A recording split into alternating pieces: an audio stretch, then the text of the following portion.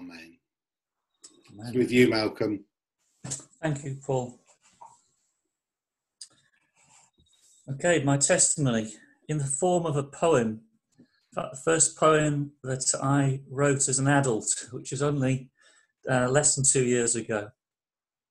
And it's entitled, "And Then It Happened." Early childhood, carefree, loveful. What better start in life? Yet a youth led astray was mine. Invincible, I thought. The special one, my perception. This world and universe, my dream alone. Me the reality, others mere players. No wrong could I do. Then it happened. Fear of being caught. Anguish resulting. Misdemeanors I would quit, only to repeat again. Force of habit, control of own actions beyond my grasp. Face to face with imperfection, lacking, incapable, and with no direction. Mortal state, a shocking revelation.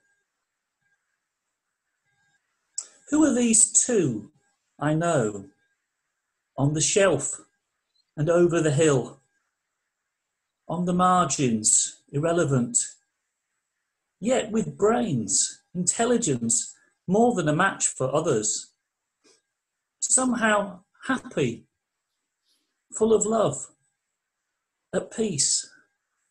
How can they be so, these Christ-like souls? No fool am I. Happiness, my aim, pure and true. Not mine to have, beyond my grasp. Living like them, in state of happiness, impossible, unattainable dream. Desires poles apart from theirs. Brain transplant, solitary hope. Casual request to higher power. Change my mind around, yet soon forgotten. Business as usual, resumed. Then it happened. Sunny Scotland, holiday fun with friends. Honest, plain, faithful man of God, describing straight and true my condition, living in total disregard of sacrifice beyond measure, of open door, entry offered to life as meant to be, living with our Maker, minute by minute, hand in glove, his living expression. No more, I'm all right, Jack, engulfed by wretchedness, self-broken, heart melted. Request miraculously fulfilled, at what cost? Free and easy for me, not for him. Emmanuel, God with me, no longer some far-off potential reality. Prayer simply a conversation throughout the day, not God in a box, confined to Sunday church ritual. This now my overwhelming sense. What am I then to do? I am his and he mine, living for him, for others, the overriding purpose, making sense of life. Life lost to be truly found. What of happiness, real love, sense of peace, beyond reach of grasping self-pursuit, requested but not expected, miraculously priceless gift found beyond description from the author and giver of life. Thank you. Thank you, Malcolm. And Malcolm has agreed that I could ask him a few questions that come from that incredible poem. And so, Malcolm, question one, if I may. Who were the two people you refer to in your testimony? Yes, I mentioned these two individuals and described as on the shelf and over the hill.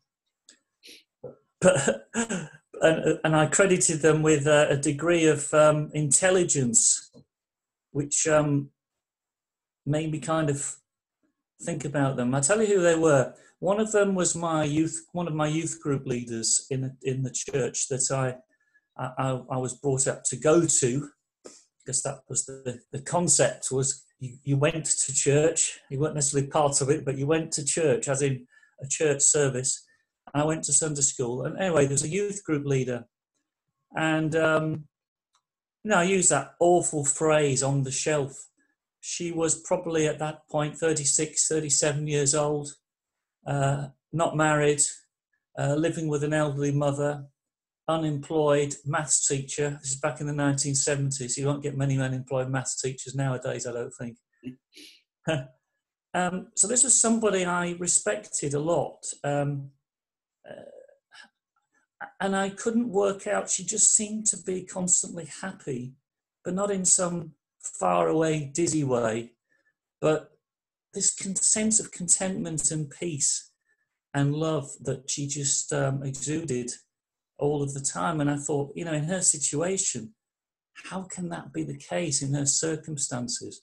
So it really made me think. And the other was a very elderly gentleman, met on the streets of Bradford, late November one year. Again, I was actually with my youth group from church. We were at a youth rally, playing sport all day and competitions. We had some time to kill, and we were in the town centre. Came across this elderly man on his own, on the street, heavy overcoat, little bit dishevelled, you might say. And he had a little squeeze box and those sorts of gloves, with the fingerless gloves, so he could play this squeeze box but keep his hands warm on this bitterly cold Saturday in November. And we sang a few songs with him, Christian songs with him, and then we moved on. And I looked back at this man, and I saw these two lads come up to him, probably 18, 19, 20-year-olds, started mocking him and pushing him about. 5-10 minutes later, they left with his little leaflets in hand, passing him on the back. He had an amazing impact upon them. He had this face, and I still can't get it out of my mind. This kind of serene again, peace, love. And I thought, what makes this elderly man, probably fairly poor pensioner, from outward appearance, on his own, printing off these banded little leaflets to give out with Bible scriptures in about becoming a Christian. What is it about these people? Yeah, that really made me think, and that resulted in my little prayer, which was, God, if you exist, at some point, can you change my mind around? Because there's no way that I can live in a happy life like them, even though they seem to be the happiest people on earth. Brilliant, thank you. And so as we move through your poem, what was it that made you realise in the end who was speaking to you? There's probably certainly a serious answer to that, and also a slightly comical one. So this experience, I talk about Scotland. Those of you who are old enough will remember 1976 is a very hot summer, one of the hottest summers on record. And church youth group week away. The youth group consisted of 3 lads, I was the eldest of three, and four youth group leaders. It was a funny situation. We'd lost a lot of members of the youth group over a couple of years. So anyway, I'm not a Christian at this point. I'd said this prayer 9 months earlier. You know, God at some completely forgotten about this prayer. You know, God at some point changed my mind. Went away on this youth group, this youth holiday, Christian Endeavour, and there was a little preacher. I sort of talk about this man talking straight and true. No particular charisma, but his opening talk of the week to us was, and the topic, by the way, was soul winning. If anything was going to put you off as a non-Christian, that was the topic. But his first talk was basically, young people, if you're going to go out there and win people for Christ, you need to know what the gospel is. What is the message? And he explained it. And he explained it. I'd never ever heard in all those years of church attendance the gospel explained to me. And it went straight inside me. And that was that sense of wretchedness that I spoke about in the poem. I'd never had that before. You know, you justify your sins, don't you? You justify them to yourself. You say, oh, well, you know, I deserve it, or, you know, in my case, I've been shoplifting, you know, oh, they're not going to miss that. You know, it's big companies, they're not going to miss that. You justify things. And you don't really necessarily feel guilty. You'll get rid of your guilt by finding some way to sort of blank it out, I think. And then, so this was revolutionary, and I'm sure I could talk a bit more about that. So that was that, and every day that week, I went for walks, and I talked with God, and I was emotional. And in my family, wasn't the done thing to shed tears. At that point, I don't think I'd probably had shed any tears for at least a year, if not a couple of years. I was 15 and a half at this point. I was shedding tears every day. Every day I went for a walk in the evening, talking to God, who now seemed to be right with me. And just to give you the comical end of that story, you know, God becoming real to me. At the end of the week, I left a camera on a beach, and suddenly realised left this camera on a beach. Without giving the full story, I was scared silly. I'm going to tell my parents about this camera that I've lost. You know, it was my precious possession. Certainly couldn't afford a new one. And what's going to happen? What's going to happen? And a few hours had gone by, and we went back to look for this camera on the beach. Of course, we couldn't find it. The youth group leader I mentioned earlier, the unemployed school teacher, she unusually went off walking on her own on this beach, left us all, the rest of us, looking or playing football or something, to try and take my mind off this camera loss, which was completely at the top of my mind, front of my mind.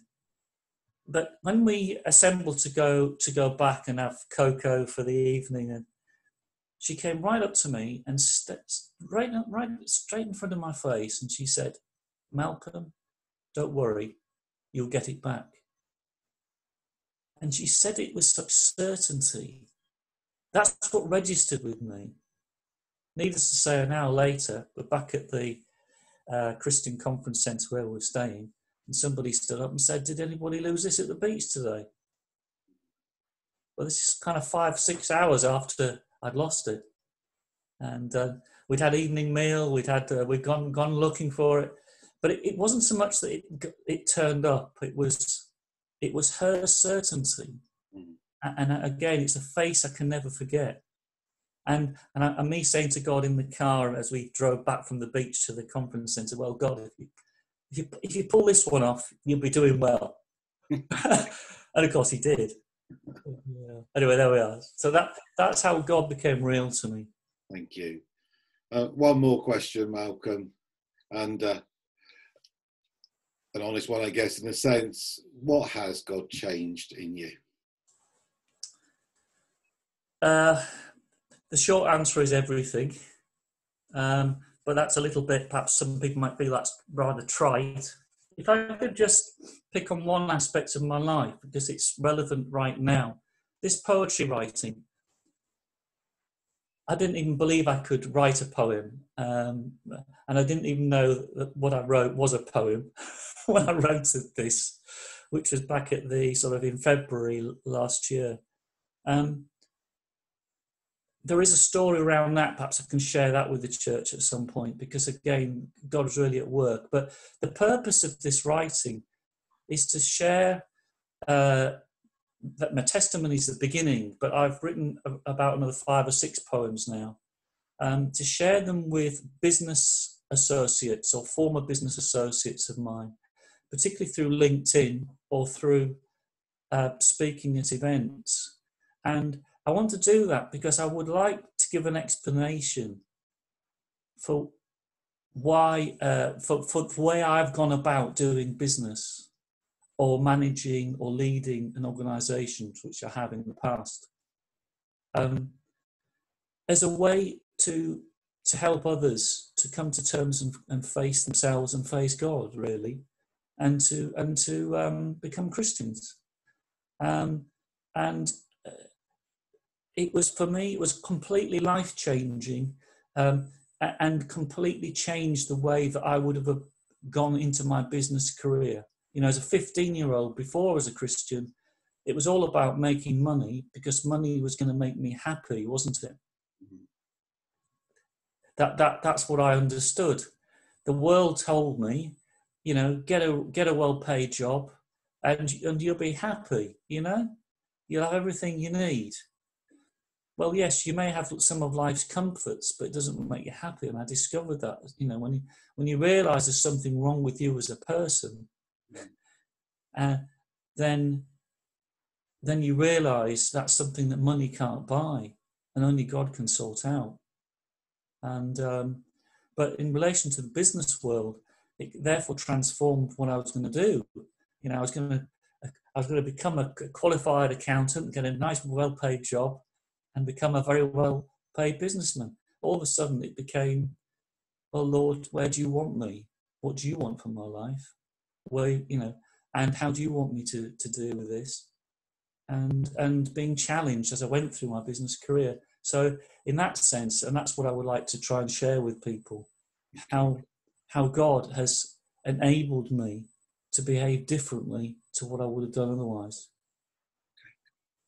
Thank you. Thank you so much, Malcolm, for sharing that with you. Thank you very much indeed. Very, very great. It's a pleasure.